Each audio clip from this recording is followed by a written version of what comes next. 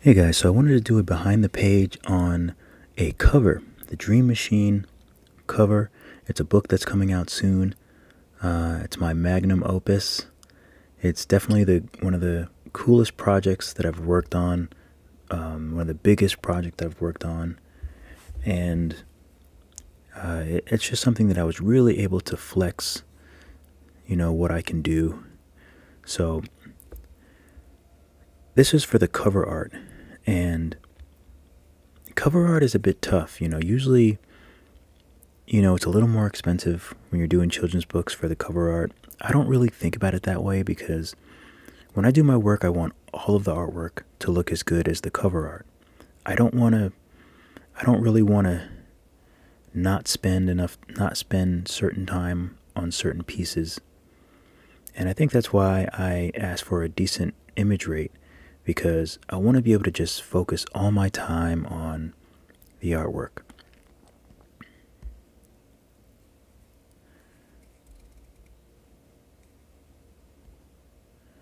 So she's in a wheelchair, and it's going to be her and her sister.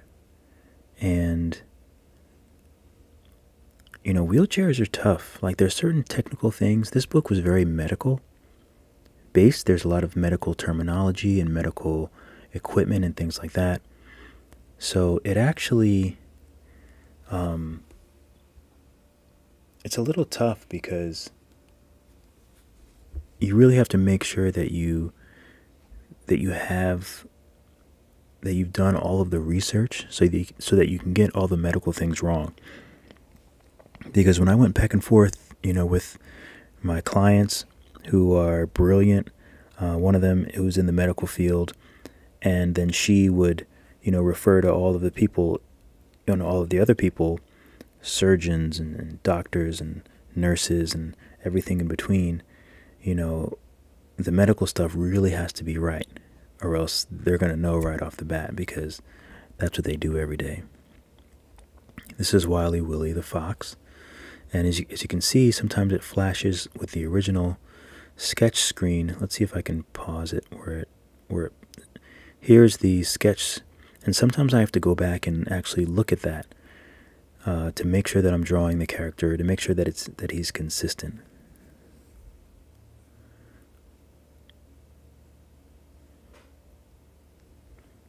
And sometimes after a while, it's tough. It's tough to kind of get them right.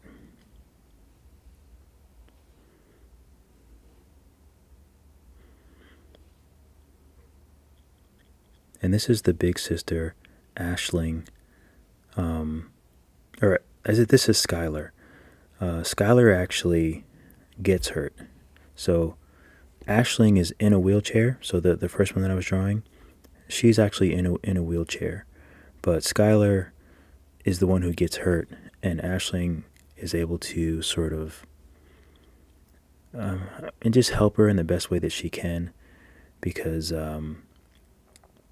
she's been through a lot of struggles herself, dealing with OI. Can I remember the pronunciation of it? Imperfecta. It's been a while since I worked on it, so it's like, I'm a dum-dum, so the further away I get.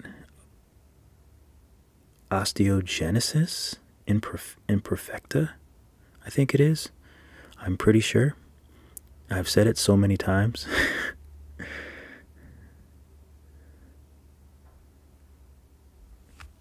me make sure. Let me Google it. I could check my notes, but they're in my drawer, and that would be a whole thing. Oh yes, thank goodness I was right. Osteogenesis imperfecta, which is it causes your bones to be more brittle. So, she's always had that, so she breaks her bones a lot easier. So when Skylar had a ski accident and wound up breaking her leg, then her big sister was able to sort of use what she uses to get her through the pain and the dark times and things like that.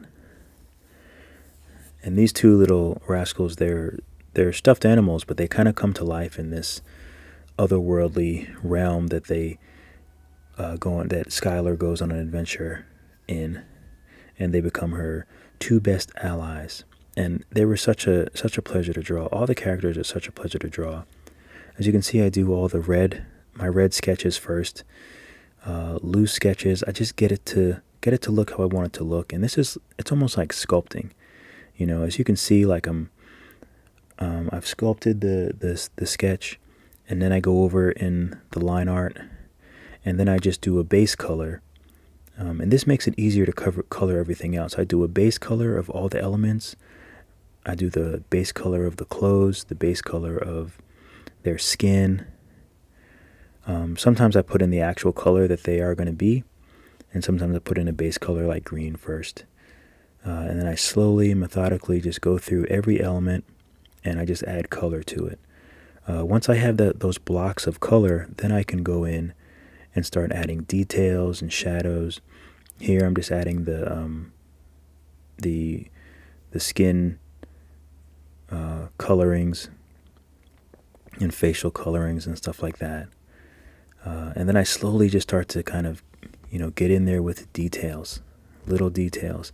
And then it's just building over time, just building, making changes.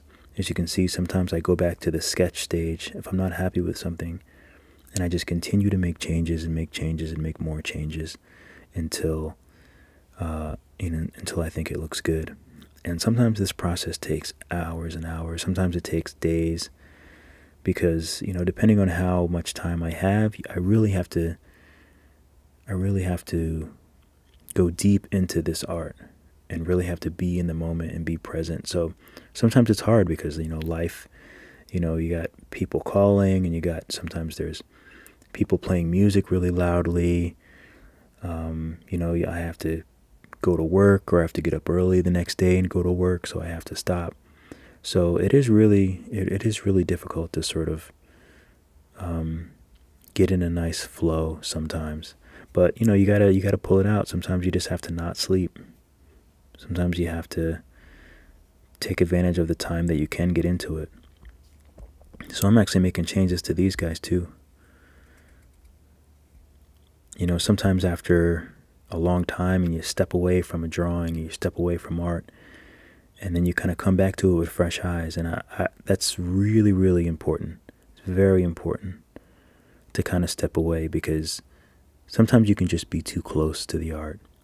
And as good as it looks and as done as you think you are, you'll come back the next day and be like, I can't move forward with this. It looks terrible. And sometimes that just happens. But the majority of the time, I'm glad that I go back and change things, because they wind up just looking so much better.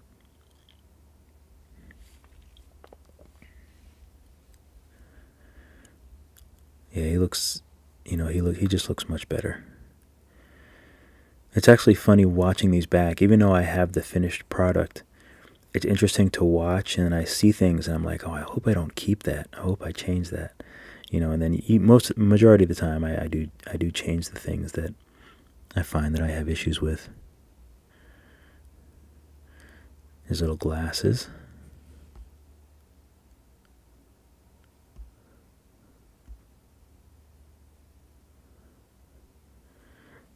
And it's little details like that are sort of tricky sometimes on a made up character. Am I still doing details here? It's hard to even see. Oh yeah, I'm doing a lot of little details on these little characters. Like glasses on a made up character is a little weird, because their heads aren't the same shape as human heads. So here I'm working through the background now to try to figure out what sort of background I think works for them. And I really wanted them to be in like a very majestic, cold, because some of the story takes place in a very cold, icy environment. But even though it's cold, I usually prefer a warm environment. So, I kind of had to find a balance with like snow and, and going back and forth. And this is actually sort of a depiction of the dream machine. And the way that I have it in my head, even though it's not an actual physical machine, I just wanted to make a play on some of the things in the book, to create this sort of cube. You know, a lot of what made me, while I was drawing this, I did get some inspiration from the He-Man movie. What is it called? I can't remember what the 80s. There's an 80s He-Man movie, and I'm pretty sure it was He-Man. And they had this I don't know, not a chalice. It was like this metal thing, and it was like this magical thing, and it just glowed, and it had these things that spun around, and it was just like this magical thing. And for some reason, I sort of would think about that, you know, and this magical sort of piece of futuristic technology. So for the Dream Machine, there were certain things that had to do with like certain magical rainbow lighting and things like that. So I kind of like the way that feels, but sort of like a glowing sort of rainbow, glowing lights, sort of mythical, sort of 80s, sort of futuristic, a little bit Black Mirror, a little bit Harry Potter, things like that. So I just wanted some, and it was actually pretty tough to figure out how to make a glowing rainbow, but for it to be very, just to kind of get it to look the way I wanted it to look, in the atmosphere and in the lighting and with them. You know, I kind of wanted it to be a little mysterious, and I want it to be a little futuristic. But you know, that's one of the things about this book. There's a lot of things in the story, and a lot of characters, and there was a lot of room for me to really stretch my wings, and you know, just really dive down into that very creative place, where I love to be, where, you know, I have no choice but to come up with what I think works best, and come up with what I think looks best, and what I think could be better than any other artist could have done. And that's where I find the most inspiration and the most fire, myself. Because there's certain projects, and there's certain things where, you know, you're tasked to do it, and you have really, really high esteemed people that believe in you, and that have put their trust and their money in you. You know, it's a job. And, you know, for me, I mean, it's scary to think about, but, you know, I want it to look amazing. Like I want to go higher than the bar is set for me, which, you know, sometimes can be a detriment, because you have to be able to finish. You have to be able to work. Like, you can't spend forever on things, even though as artists, sometimes we just want to spend forever on things. But I really just try to, I mean, that's where I feel like I do excel. Because when I get certain things, I don't settle for anything that, if I were to see it, I'd be like, oh, that's really cool. Like, I don't want to see anything where I'm like, like, why did they make this choice? Or why did they do this? Or I've seen that before. You know, there's all these things, and I don't want any of that. Like, I just want it to be something new, and something that's like memorable. And I did sort of go a little bit with the cooler, you know, them sort of on ice. So that was kind of fun to do. A little bit of a Aurora Borealis type feel. A little bit more energy with this magic kind of rainbow cube type thing. And, you know, backgrounds aren't really my thing, but they bring so much. They can bring so much life and so much mood. So even though they're not really my thing, I do like playing with color and working with color, and just sort of getting a mood from the background. But I do have to do some background tutorials so I can learn some actual skills. Doing a lot of little details around here, sort of picking up a lot of this blue here, because they're on ice. So because there's a reflection, I do want to have shadows, but then I also want to have reflections. And here I just did a mock-up of the title. And, at this point in time, most of the details are done. Here's another major change that I think I did. So I think I was done, and then I started looking at a few of the other drawings I did of her, and I just didn't feel like it looked enough like her, so I had to go back and completely redo and redraw and recolor, the main character, because it just, it has to look consistent. And as much work as you put in, and even though as many lost hours as that is going back and fixing the face, it's like, you just have to do it. You really just have to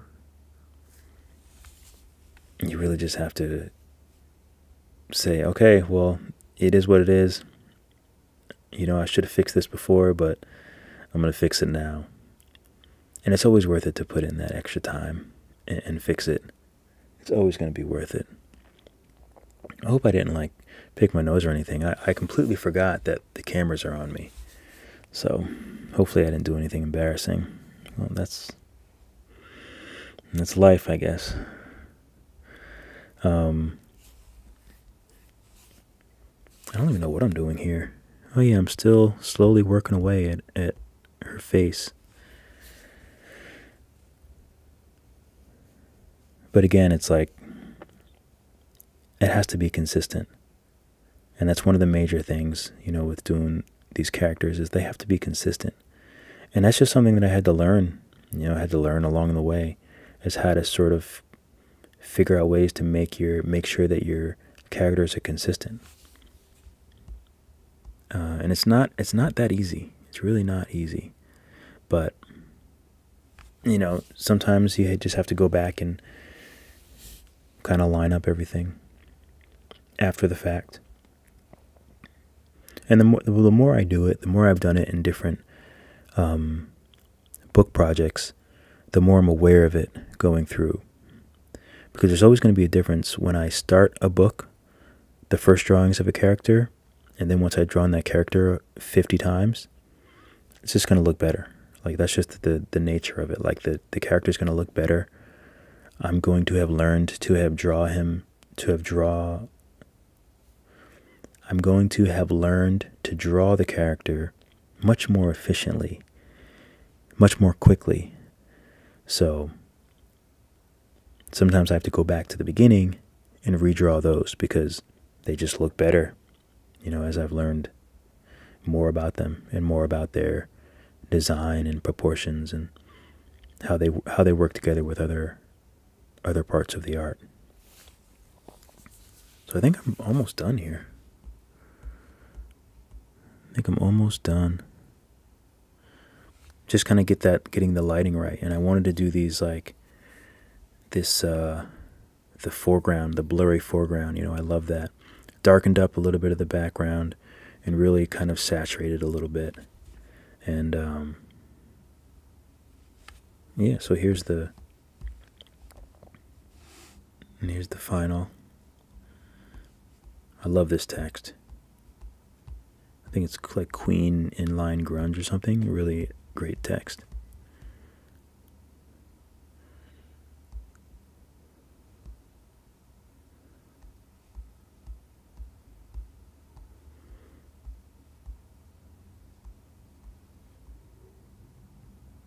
And you can see for Skylar, or for Aisling, her sclera is a little bit more blue. That's another aspect of OI that she has. So they were very clear on making sure that was just visible enough because everything has to be true to the situations. There's Willie. It was actually really fun making Skylar's sort of ski outfit too. That was really fun. There's Kincaid, the mole, cute mole. I really like her shoes too, actually. Very Who Framed Roger Rabbit style. But yeah, so that's just a quick rundown of my thinking on the Dream Machine. I hope that was enjoyable. I hope you got some tips from that. I cannot wait till this book comes out.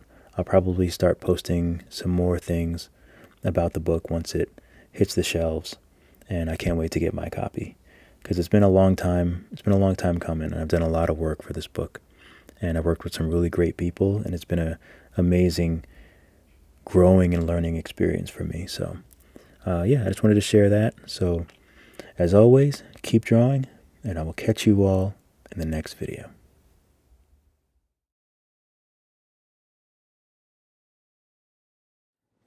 Hi, my name is David Reed, illustrator of The Dream Machine, and I was fortunate enough to be a part of this project with a brilliant writer and a brilliant doctor. And we wanted to share with you a little teaser of our magical story, The Dream Machine. Aisling has broken her bones 100 times. She was born with osteogenesis imperfecta, OI, which makes her bones very fragile and brittle. 16-year-old Aisling witnesses her 8-year-old sister, Skylar, fall and break her leg during ski practice. Aisling helps Skylar deal with her pain by using her dream machine. A machine that conjures up stories of imaginary worlds to distract her from pain.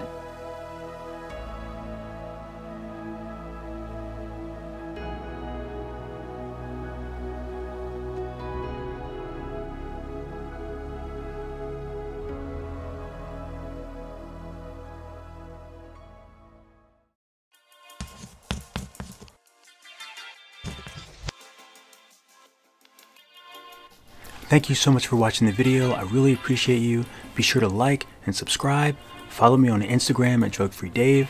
And don't forget to join my private Facebook group, Procreate Tutorials and Guidance. Check me out on Facebook. Hopefully I'll see you guys soon. And as always, keep drawing, and I'll see you in the next video.